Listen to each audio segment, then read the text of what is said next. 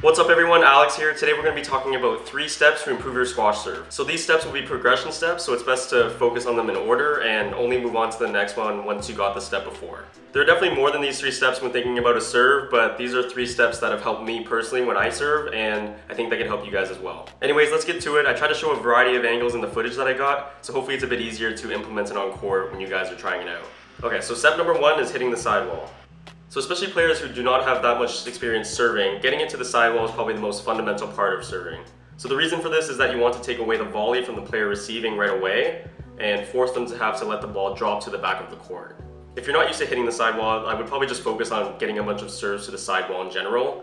And as you can see in the footage, obviously these are not great serves by any means, but getting the serve to hit the sidewall is definitely where I would start, as opposed to focusing or caring too much where on the sidewall it actually hits. When you don't get the serve to the sidewall, it's really easy for your opponent to attack the ball, especially if they're good at volleying. But when you do hit the sidewall, it causes them to both worry about how tight the ball is going to be to the wall, as well as force them to move their feet when they're going to set up and hit the ball. So even the shots that are shown here, even though they're landing quite short for a serve, the opponent would still have to move their feet in order to get set up and hit the ball. When the ball doesn't hit the sidewall, often the opponent isn't moving at all to hit their shot, and it's quite an easy shot for them to hit. Okay, so now step 2.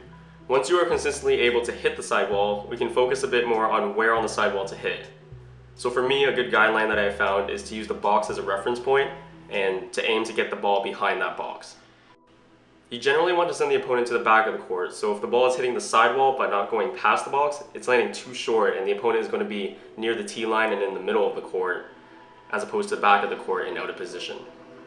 Okay, so lastly, step number 3, the final step. This is a step I don't think that many people know about, but it's pretty crucial in my opinion, and that is to not let the serve hit the back wall first. So ideally you want the ball hitting the ground and then dying in the back, rather than the ball hitting the back wall and springing towards the middle of the court. This goes back to the same idea of not letting the opponent be set up in the middle of the court where the tee is, rather having the opponent at the back of the court, having the second bounce dying in the back.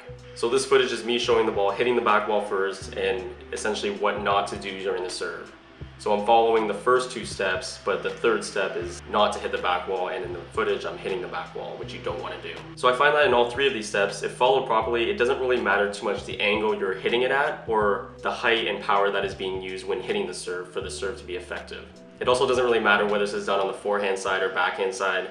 These steps can work for both, as you can see in the footage. So here are a couple examples of serves that follow all 3 steps, and I try to toss in some footage of the viewpoint where a player would normally receive, which can hopefully help gain some perspective in how tough it is to receive the serve when the 3 steps are implemented. You should notice that as soon as the ball looks like it's an easy ball to volley from this perspective, it ends up hitting the sidewall. This is because I'm aiming to hit the sidewall just past the service box, but not hitting it hard enough that it hits the back wall. So these are steps I've been trying to keep in mind ever since I was a younger player, and as I progress throughout the levels in squash, I still have to keep reminding myself of at least one of the 3 once in a while. Anyways, I hope these steps have helped you guys. Let me know your thoughts in the comments below, and if you liked the video, please like, subscribe, and I'll see you guys in the next video.